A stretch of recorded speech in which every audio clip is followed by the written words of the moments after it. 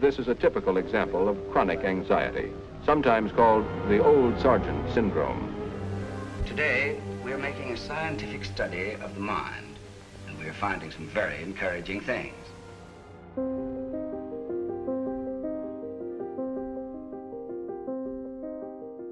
1 in 5 humans have some kind of anxiety-related condition. This number is pretty amazing.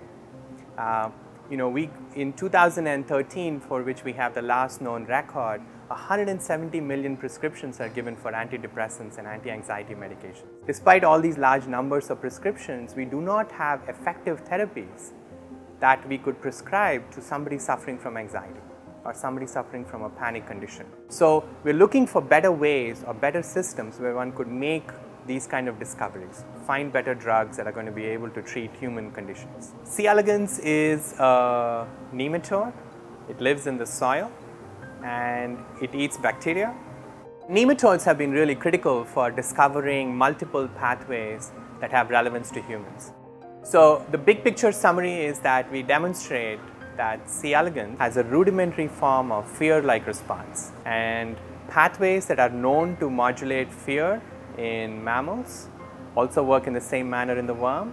Drugs that alleviate anxiety conditions in humans also seem to alleviate the anxiety condition in the worm. So in this experiment, we were really interested in seeing if we could study these sort of fear predator-related behaviors in a really simple organism like C. elegans. So we took also a very simple predator called Pristyanchus pacificus.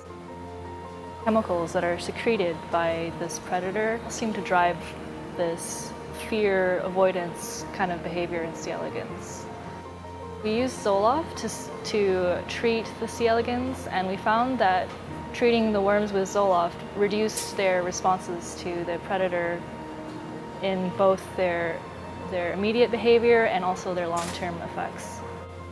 The specific neurons that we found the effect of Zoloft in C. elegans are also neurons that control things like sleep in worms, and we also know that sertraline Zoloft can also have effects on sleep in humans. So given that C. elegans also has the same kind of response, and given that Zoloft seems to alleviate the C. elegans condition, it would suggest that perhaps the nematode, the simpler nematode, could be used in discovering newer drugs that would also be effective against human conditions. This is one of the first examples of that, where you're trying to take a simple system to study a very complex problem that has so far eluded a good model.